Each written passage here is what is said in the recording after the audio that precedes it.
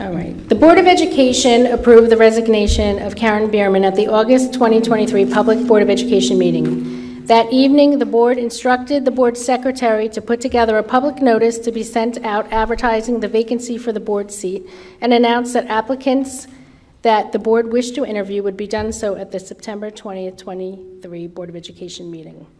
I would like to ask Mr. Gagliardi to give a recap of the events that took place since then. Globally or just related to the board vacancy?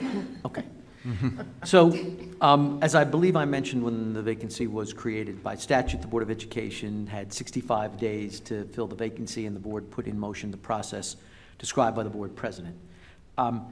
That process did not end with the board selecting a new board member within the 65 days. And so, as a matter of law, the board's jurisdiction to solve that problem itself ends, and the matter then falls into the hands of the county superintendent. The county superintendent was advised that the board was not selecting a candidate within those 65 days, and therefore the matter was his to resolve.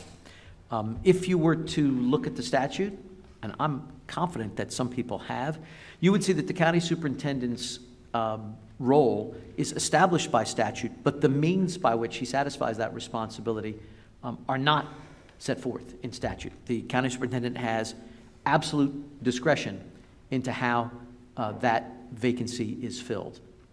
In this particular case, the county superintendent communicated with the board president and then subsequently with me, saying that in so many words, I don't know these citizens in Monroe Township, and the Board of Education is in a position to take this thing back, figure it out, majority rules, meaning that of the 9 individuals here, 5 of the 9, if they agree on a candidate, will be filling the vacancy as directed by the county superintendent.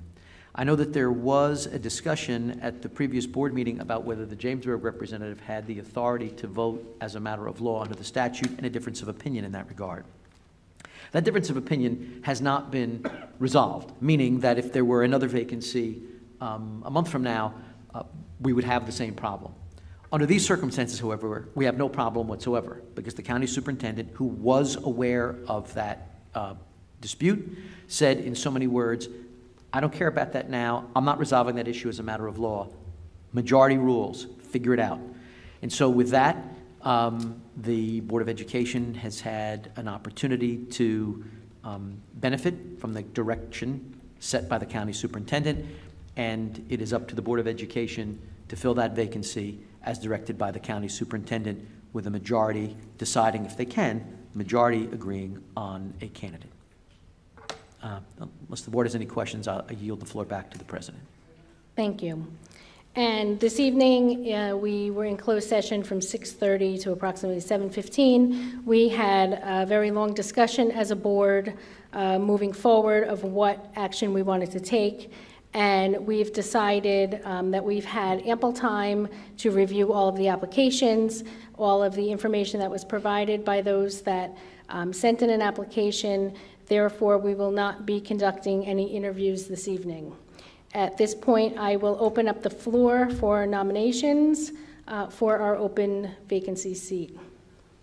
Mr. Tufano? Yes, I'd like to make a motion to nominate Matt Gorham. I'll second that. Okay, are there any questions? All right, Ms. Tagliaferra, may we have a roll call, please? Ms. Alvarez? No. Ms. Fabiano? No. Ms. Belko? Yes. Mr. Tufano? Yes. Mr. Payne? Yes. Ms. Scott? Yes. Ms. Ratner? Abstain. So noted. Ms. Bora? Yes. Ms. Skirby? Yes. Motion passes. Thank you.